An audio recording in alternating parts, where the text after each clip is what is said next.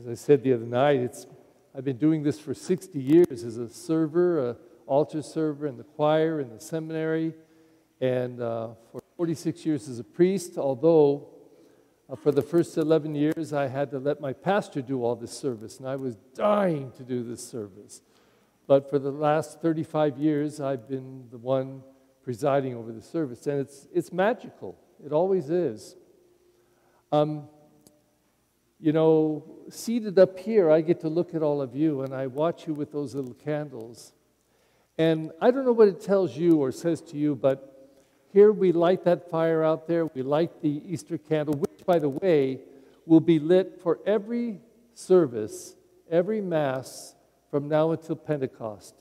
Because Easter is tonight, tomorrow, but the Easter season is for 50 days until we come to Pentecost, when the Spirit set upon the early church. So this will stay right in this place at the center of the church and be the light of Christ burning brightly for us. And while I was seated up there, I looked out at this candle and all the little candles, and I said, "Do you get it? We didn't just walk in with this candle, we lit our candles from this candle. We took the light of Christ into ourselves. And then we become the light of Christ." And what makes this even more exciting tonight is there's 15 people here, one adult woman and 14 children, who are going to receive this light of Christ, especially tonight, by being baptized and confirmed. And they will receive their first Eucharist. Now, this is extraordinary because we get to see them becoming what we already are. We get to see them receiving the light that we already have.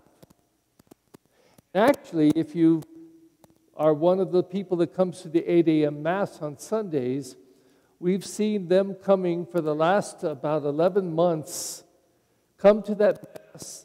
We hear the readings from the Word of God, and then at the end of that, I send them forth across the street with the catechist to open up or unpack or listen to that Word of God through each other, to share what they heard.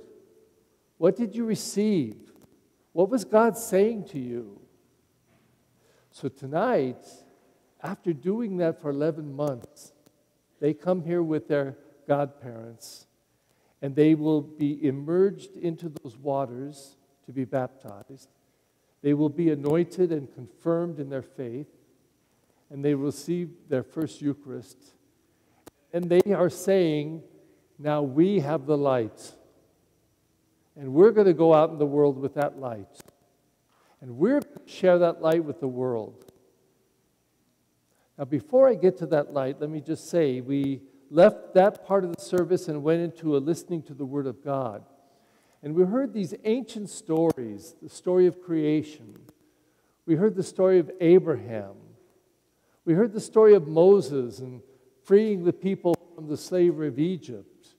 We heard of those life-giving waters, those waters of grace and baptism. And then we sang our glory to God, and we listened then to the readings as we do at every Mass. Just one reading today, the epistle. And then we heard the gospel story of the resurrection. And not actually of the resurrection, because there's no story of the resurrection. There's the stories after the resurrection. And here was a surprise. 2 Marys went to the tomb to go take care of the tomb out of love for Jesus. They went to take the weeds away and make sure everything was beautiful, because that was a sacred place for them, the body of their Lord who had died. But they get there and they find there's no Jesus. And these angels tell them he's been raised. And although they did not see the resurrection, they saw the effects of the resurrection. There was a body present, and they were told to go ahead of them and go to Galilee and proclaim this to others. And for 2,000 years, a little more than 2,000 years, we have believed deeply in this story. Not only did he die on that cross, not only was he led to that place and then out of jealousy and anger and hatred and all kinds of awfulness, they killed him. And as they were doing it to him, he never said one single negative word. In fact, he forgave them and said words of love. And then they put him in a tomb, they buried him, and 3 days later, as they had been foretold, he was raised from the dead. And we believe in this story of our faith. And it really just takes belief. It just takes belief that what Jesus says to us is, all of us will come to that time of mortal death, but we will also come through that mortal death to an immortal life, to a life forever with our God. And that's what we celebrate with all of its glory on this Easter night.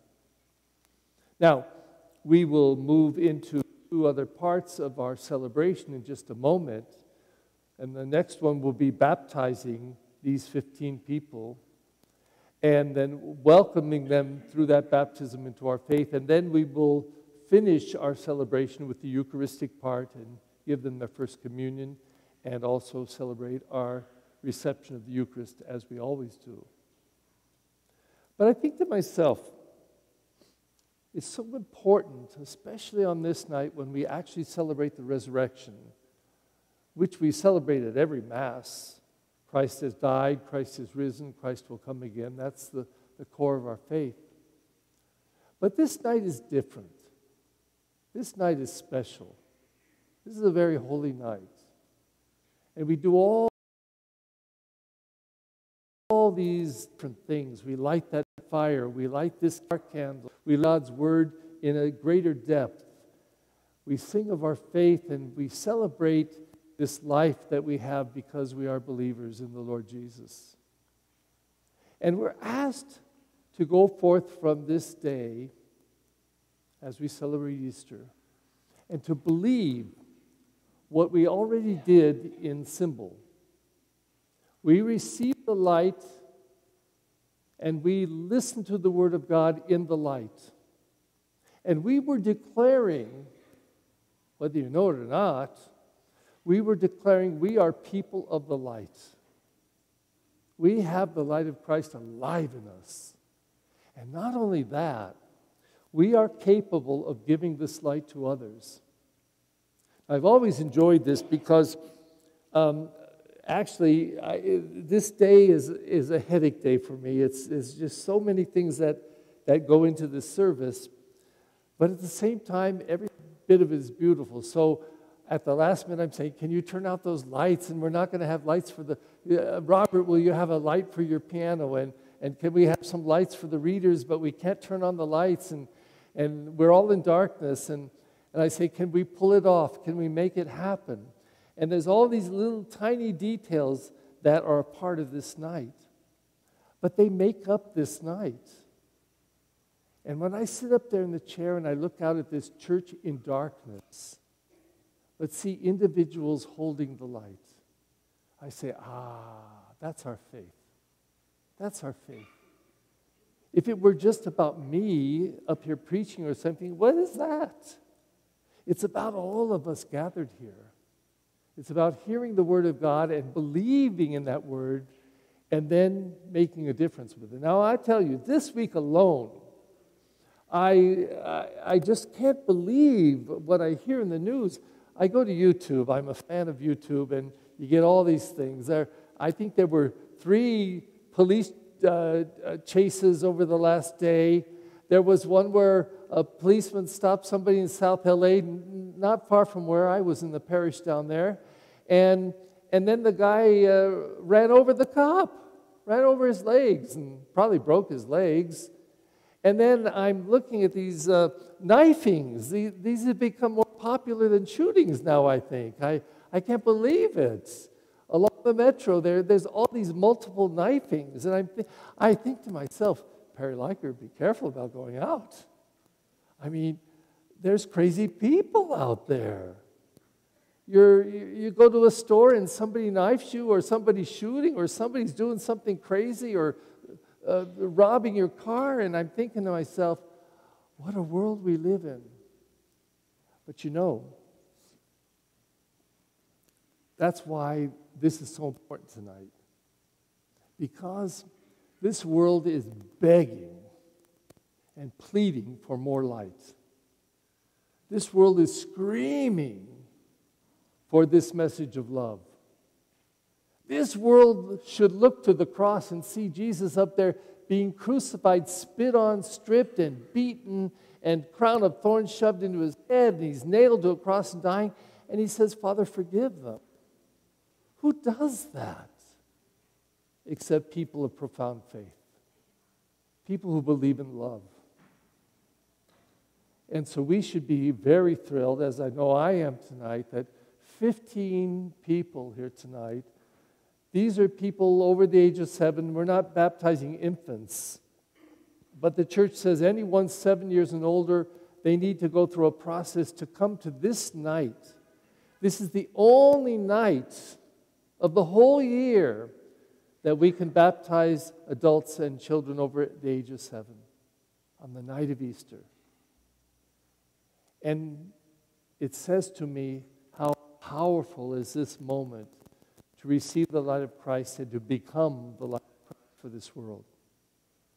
We are in desperate need of it. Desperate need. And I'm so joyful to have these 14 young people, an adult, who will celebrate tonight. And I'm going to say just a couple words in Spanish. No voy a repetir todo, porque yo creo que el simbolismo de este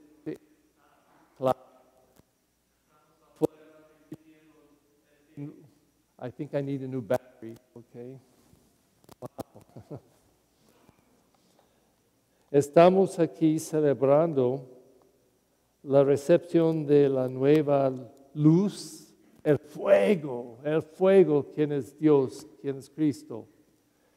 Y después, haciendo este fuego nuevo, esta luz de la velita.